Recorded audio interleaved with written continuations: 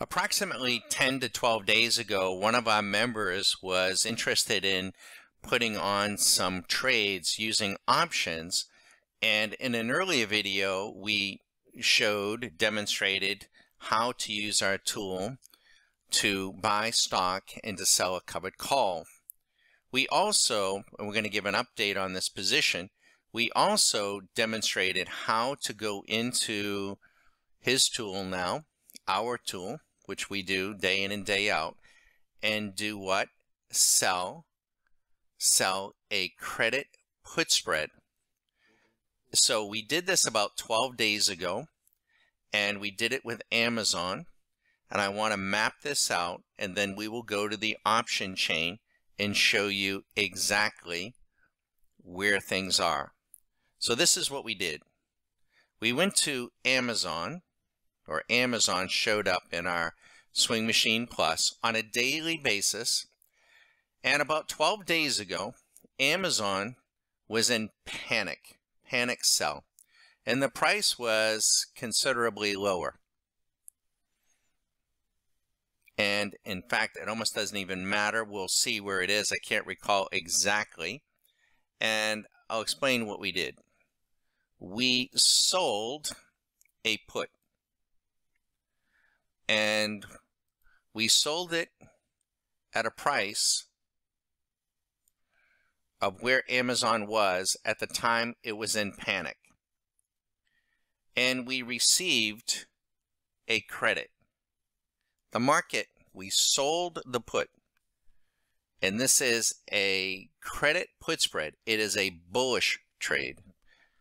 And the reason why we did this, let me just mark this up, is that when a stock or a market on our scale is in panic, the likelihood, probably just $2 signs there, the likelihood that it's going to move from panic to the middle is about 95% over the next 20 days.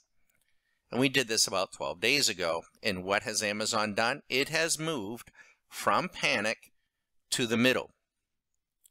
So we sold the put when Amazon was down here in panic at a lower price. And the marketplace paid us a finite amount of money. Now, if Amazon, at the time of expiration, and we sold it for December 16th, at the time of expiration is above that strike, at the time of expiration, we will keep that entire premium. We will. But there's risk associated with this. Right now, this is a naked put. And let me show you the risk. Trying to map this out. If after we sold the naked put, Amazon continued to fall, then we would lose, theoretically, Amazon could have gone to zero. We would have lost, $8,000 or $9,000, 100 shares of, $90 or so where it was. It was roughly around 90. We'll see in a moment. So we did not want to lose not an infinite amount, but a big chunk. So we took one of these dollars and we bought a put. We bought a put. And we bought it down in here. And what that does is it protects us from going or losing money any further. We cannot lose any more money below that point. And that would have cost us, trying to map this out here a little bit, a dollar sign. Oop. Yeah, we'll put it as red. It would have cost us a portion of the credit that we received for defining our risk. That's what we did. It's why we did what we did and how we found it. Now, let's go to the option chain and look at that trade today, because although we sold it down here, Amazon is now trading, we'll draw this out, hopefully, is now trading up in here someplace. It's moved toward the middle and is up. So we want to go look at that option, that credit put spread, and see if we want to close it. And let's do that together. Okay, so here is the trade. Here is Amazon. And we sold a vertical put credit spread. And we sold a 90 put, and we turned around and bought a 92 put. And I'm going to break it apart and show you exactly. Now, when we did this, we had 45 days. We're down to 31. When we come across and go through the Greeks, which we can save for another day, our maximum risk was $521. Our maximum profit is $279. We're up nearly 200. So the most amount of money that we can lose is $521, and the most amount of money that we can make is $279. So if we were to calculate that percentage, if we close it today, we can realize the profit of $190, which is, do the math on that, is about 68 to 70% of our max profit. And I'd be okay, because anything can happen over the next, and we were prepared to go out maybe, or try to deal with this within 20 days. We don't want to take it all the way to December 16th. But let me break this apart to show you the two separate legs, the two separate transactions. The first thing that we did, well, we did it all at one time, but we'll show you the legs. We sell a December 16, 90 put. Now, we did this, 14 days ago when Amazon was trading at 90 in panic.